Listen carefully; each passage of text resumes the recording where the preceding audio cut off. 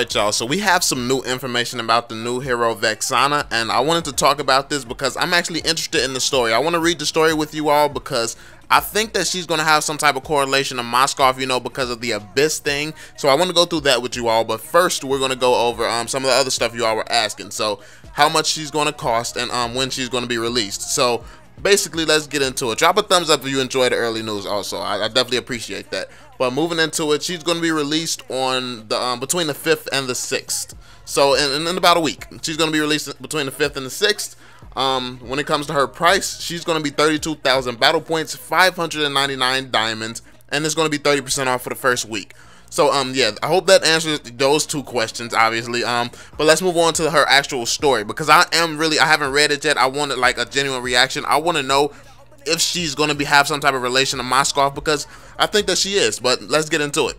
Alright y'all, so basically her story says, a long time ago there was a small country with a kind and caring king and queen, held in high esteem by their subjects.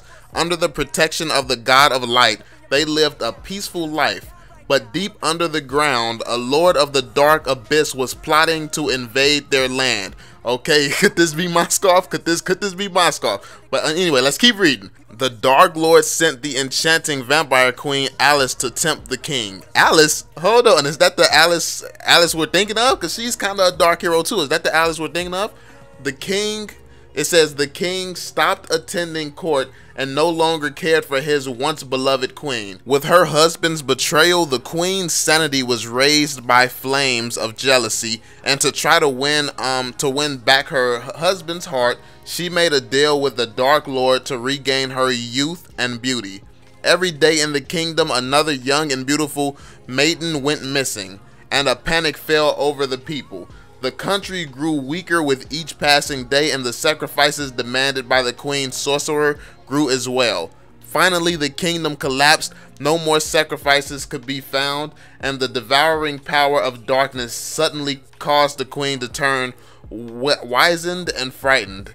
1,000 years have passed, and this unknown kingdom has disappeared in the stream of history, leaving only the legend of the demon queen. Very few today connect this tale with the great and terrible Necromancer Vexana in the land of dawn. After all, it happened so long ago. Now, I've heard about the land of dawn before. What hero was that? Was that Moskov? Because I think I've heard about the land of dawn. So we've heard about Alice in here.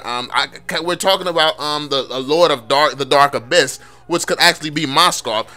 I don't know what's going on right here. The story's crazy. I'm going to have to actually read up on the other stories and see if there's a connection there. But yeah, this is the story. This is the information that you didn't know about Vexana. So I just really wanted to tell you all this information. And what do you all think? Let me know in the comment section if you actually remember the story and stuff like that. Let me know. I'm actually going to comment in the comment section, like after I read through Moskov's again, and then I'm going to read through Alice's, and then I'm going to read through a few more to see if these heroes are connected. Yeah, then we're going to talk about it in the comment section. So yeah, let me know what you all find in the comment section down below. And yeah, I hope this was helpful. I hope you enjoyed the video. If you did, please be sure to subscribe to the channel. It really helps me out. And I'm going to catch you all on the next one, man. Peace out. I'ma bring it back to the